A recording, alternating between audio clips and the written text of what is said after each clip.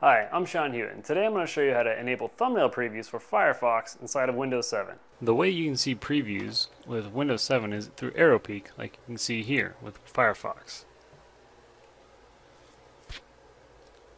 To change your settings on arrow peek to enable it or disable it, you can type in View Advanced System Settings, and then in Performance, hit Settings, and then click Enable Arrow Peek, Enable Desktop Composition. Those are the two items you want so that it's on. Because I clicked those, now it is off, as you can see here.